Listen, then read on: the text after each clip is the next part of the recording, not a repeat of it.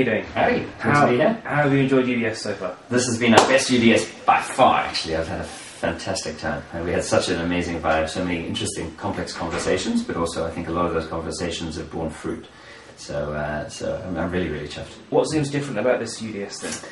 Well, it might just be that I didn't have any jet lag because I was in the time zone for long enough beforehand. So it's been fun. I think the venue's been great.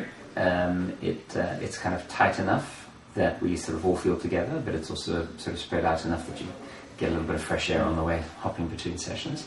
I think there are enough people who've come to enough UDSs now that we can have lots of tracks where you've got real detailed conversations going on between thought leaders, people who really know this stuff, know the platform.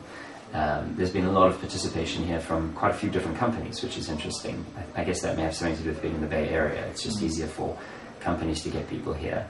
And so I've really appreciated that because we get a lot of clarity on what other organizations are doing. It helps us deliver the platform in the right direction for them. It seems to have been quite an expansive 6 months for Canonical. There seems to have been new teams formed and lots more people come into the company. Are those really starting to make an impact now? I think so. I mean, it takes a while for people to sort of learn the ropes. We have been hiring people now who didn't necessarily come through the Ubuntu team. And so there's quite a lot for them to learn because Ubuntu is a sort of rich and diverse platform and project. When we hire folks from the community, obviously they hit the ground running from an Ubuntu perspective. They have a lot of deep knowledge about how that machine works, and folks coming from outside don't have the benefit of that. There's a tremendous amount of excitement about Linux and free software, and a sense that we've been given the opportunity to challenge the status quo and to show that free software can actually deliver something that people want to use, and that's very exciting. That's something I think we should take seriously. It seems to me that Ubuntu is really maturing as a community and as a project. We're getting teams now who are sort of specialising in areas that you wouldn't normally see in a free software project, like usability, like testing, and that. Although we believe, we're already competing with the big boys, it feels as if we're a more mature community that is on the same level as those other companies. Well, I hope that maturing doesn't mean we're getting a bit of a waistline, a bit slow off the mark, sort of a bit balding on the top. But it's definitely rounded out. Your comments about testing are interesting because I've really come to believe that if we want free software to challenge proprietary software, we have to figure out how to make the most of our kind of distributed, kind of chaotic development, while at the same time finding practices that mean we deliver quality sort of out of the box without having to have a very heavyweight QA process. And I believe sort of testing, automated testing, test-driven development and so on are kind of key practices in that. So we've started trying to champion that idea. The Linux Foundation has done a lot of work in figuring out how to build test suites for almost everything that's at the heart of the free software desktop. But there still remains a lot of work to be done in working with the upstreams to socialize the idea of tests being a really important thing. Right? They do make you think more carefully about the changes that you're introducing, but in the longer run, they actually help you produce a more structured, organized, better quality product. So. And you're also looking at some big changes to how things like the repositories are packaged and moving everything into revision control. Is there going to be enough capacity within the Ubuntu team and the Canonical people to do that without disrupting Jaunty? Oh, I think there are always disruptions when you shift your processes and change your processes. For a long time, I've been an advocate of distributed version control because it removes the sort of hard line between the inner core of committers and everybody else. It creates a very level playing field, a smooth playing field where anybody's work is equally has equal tool support, if you want to think about it that way. And when it gets merged into the platform, if you're using something like BZR, you can see exactly who did the work, even if they weren't kind of a core committer. That stuff isn't washed out in any way. So that gives you a much smoother on-ramp to your community, right? You don't go suddenly from being outside to inside. You can ramp up your participation, and no matter where you start, you're a first-class contributor. So it's really exciting to be able to do that at something the scale of Ubuntu, to have every single package across the whole of Ubuntu in version control, and particularly a version control system which has that very nice property, I think is going to be very interesting. And with it, it creates opportunity for us to change a number of sort of the social practices and social structures. I think we're only just at the begining of that. We'll start out with something that is basically modeled on what we had before, where we had main and then we had universe and additional sort of areas of expertise. And I think we'll build that into a more general, sort of more contiguous framework, social framework.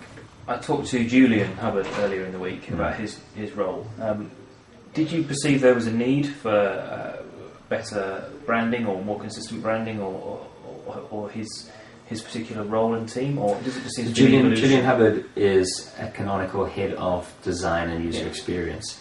Branding wasn't so much the driver of creating that role and the team around Julian, so much as a desire to really help the free software elevate the state of the art in the free software desktop. There is a tremendous amount of amazing innovation and work that happens in projects like GNOME, in projects like KDE, and in individual applications, right, with people testing out really interesting ideas. Free software is like that. Genius has all of the tools that it needs to sort of express its ideas. What is difficult is trying to take those flashes of genius and turn them into coherent, consistent bodies of practice. And so I think we need a dedicated team to do that, to help participate in the work that's going on within GNOME and KDE, and also to show within Ubuntu how we can do that across this enormous range of packages. So Julian's team will grow quite large. They'll end up with nearly 10 people working across the web, across the desktop, and across sort of other media, where branding is part of it, but it's not the whole story. I really hope this makes a big difference. It's going to be interesting because instead of simply packaging GNOME or simply packaging KDE, we're actually going to be saying, hey, we really want to do things slightly differently. It's clear to me that we shouldn't abuse our position as kind of the last stop on the railroad before that code ships out to users. We shouldn't have used that position just to make the changes we want without consultation. We need to make sure that we're engaging with GNOME and with KDE. That's why there are a lot of GNOME and KDE people here. That's why Canonical people have been at the various Hackfests focused on user experience. But it's also because we have the whole desktop sort of within our embrace, we're able to do things that are slightly harder to do within just GNOME or just KDE.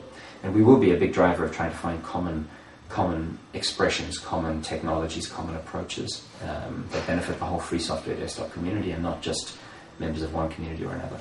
It's a really exciting opportunity. We're not so big a community, and Canonical is not such a giant company that it's impossible for one team to impact all those areas. So it's totally feasible to have a nice consistent feel and consistent thought process behind all those different areas. In theory, yes, certainly within Canonical, and it helps that I'm a personal champion of what they're doing, right? I mean, I work with that team. I'm really enjoying that work. It's fascinating stuff. And they will have backing to do whatever they need to do within Canonical. But what's more challenging is looking out across the whole free software desktop.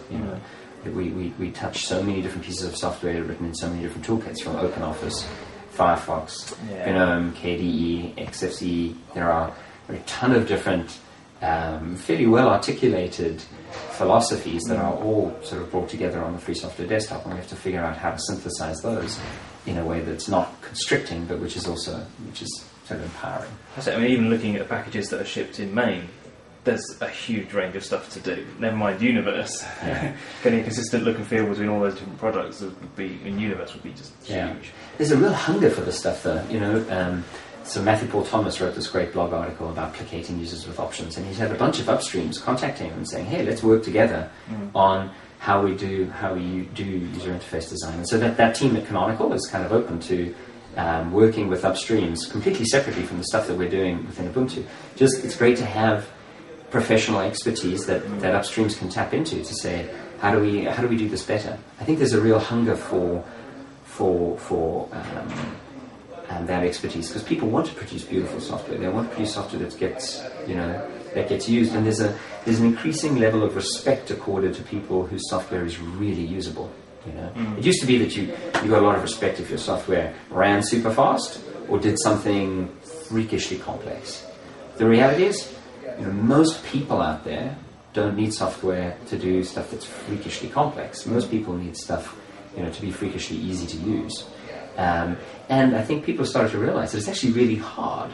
It's a real challenge to make software that's easy to use. It's, they say it's 10 times harder to make a piece of software that's easy to use than it is just to make a piece of software that will work for the developer.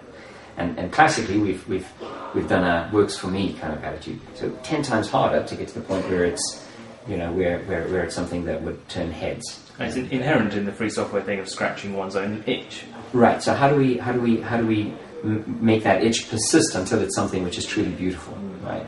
And that's kind of the key challenge for that team.